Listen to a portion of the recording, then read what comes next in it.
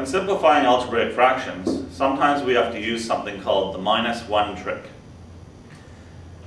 When we have an algebraic fraction like a minus c over c minus a, sometimes we're tempted to cancel, to say, oh, there's an a on the top, there's an a on the bottom, I can cancel them. There's a c on the top, a c on the bottom, I can cancel them.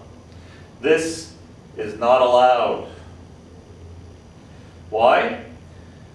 Because the a and the top of this fraction is part of a binomial. You can't cancel just a part of the binomial. You have to be able to cancel the entire binomial.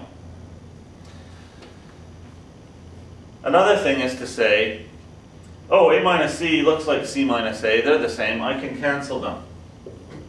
That is also not allowed. Why? Because this a on the top is positive a. This a on the bottom is a negative a. They are not the same binomial. So what do we do? The trick is factor a -1 out of either the top or the bottom. Let's see what happens when we factor a -1 out of this binomial a minus c. Here's the -1 we're taking out. A divided by -1 is negative a, and negative c divided by -1 is positive c. You have a -1 and you have a binomial negative a plus c, which can be written backwards. Negative a plus c can be written c minus a. So the -1 trick is a trick to allow you to write a binomial with a minus sign backwards. A minus c becomes c minus a, but only if you factor out this -1.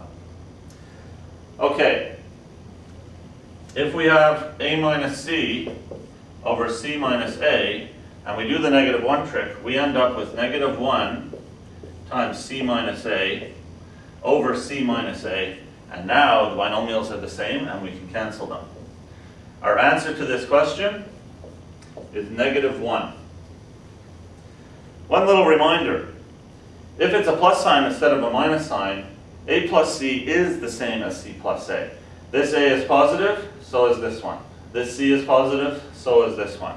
A plus c equals c plus a, so we are allowed to cancel the binomials when they're written backwards if it's a plus sign.